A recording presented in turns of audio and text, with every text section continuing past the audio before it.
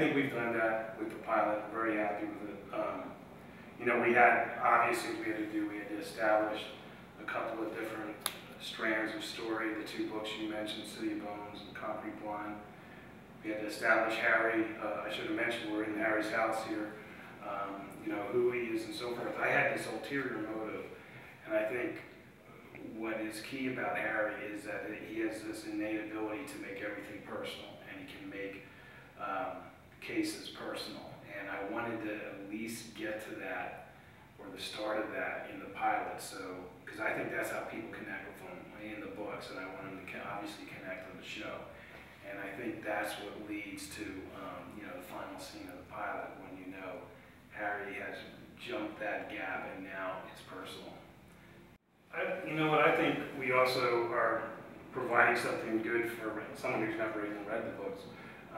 But I do think the thing you said, we are trusting the audience, and that's something in a lot of what I watch on TV, I don't think the TV makers do. They don't believe they'll be able to follow, you know, A, B's, and C, D, and all that. We skip some of the letters, but we trust that people will be able to fill in those blanks, whether they've read the books or not.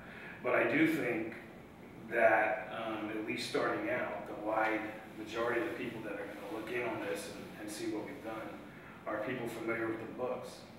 And so I don't know, on one hand, that to me is really exciting, you know, because I'm fully behind this and proud of it. And I've been so involved in it, I can't blame anyone else. I can't say, Hollywood took my books and screwed them over. I can only say, this is what I wanted to present. I don't have a single regret about any move we made. And so that's exciting to me. For me, I actually experienced, because the Bosch fan base is so enormous, I get really sort of swept up and sometimes forget that I'm the guy who's playing Harry Bosch, because of the energy and the excitement and the welcoming that has been coming through the social media.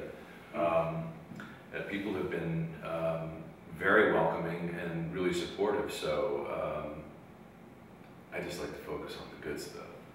I think that's a good way to do it. I think people are excited about it. You know, just the general sense you get from looking at social media, which you know, as you say, there's a pretty good fan base out there, and what we're hearing is extremely positive.